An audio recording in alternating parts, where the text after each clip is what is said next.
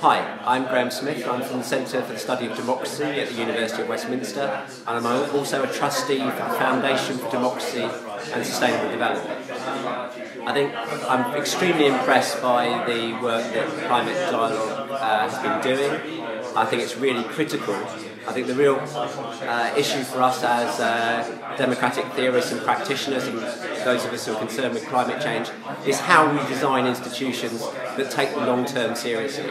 There's a real problem of democratic myopia, and that's a real institutional and design challenge that needs real creativity and imagination. And I think what your organisation has done is give us some food for thought about how we take that forward, particularly how you relate the kind of mini-publics to the broader democratic system. I think the other issue, which is really interesting, is the issue of framing.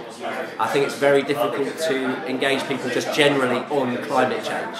And I think we've really got to think carefully about how we usefully disaggregate the issues into, for example, questions of energy transition, questions of health, questions of education, without losing the radical bite that is necessary for dealing with climate change.